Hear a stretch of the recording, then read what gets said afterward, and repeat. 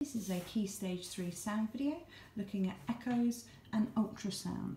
So here we look at echoes, and echoes are basically reflections of sounds off hard surfaces. So we've said before that soft materials, curtains, furniture, sofas, bed covers, all those sorts of things absorb sound, but those hard surfaces reflect sound. So if you go into a big tunnel and you scream your shout outs, a word or something, you get that reflection back, you get the echo back, okay? And the speed of sound can be calculated by measuring the time for a sound to be produced and detected using equipment. And if you know the distance between yourself, the wall that the sound is reflecting off, and then you double it because it's got to come back again as it's reflected back, you've got your distance.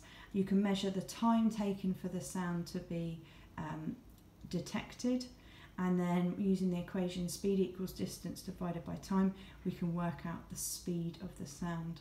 And this is a process that bats use. Their eyesight isn't particularly good, and they use this process called echolocation to help detect their prey, okay, as you can see in that picture. And then ultrasound is sound that has a frequency higher than humans are able to hear. So we said that humans can hear between 20 Hertz and 20,000 Hertz, and ultrasound is above 20,000 Hertz. It can be used to create images of unborn babies. So ultrasound is used on the mother's tummy, and the reflection of those ultrasound waves at different distances through the body help to create this image of the unborn child. Okay, so if it is reflected and it takes a long time to reflect, then that's part of the body that is further away. Okay, hope you found that useful. Thank you.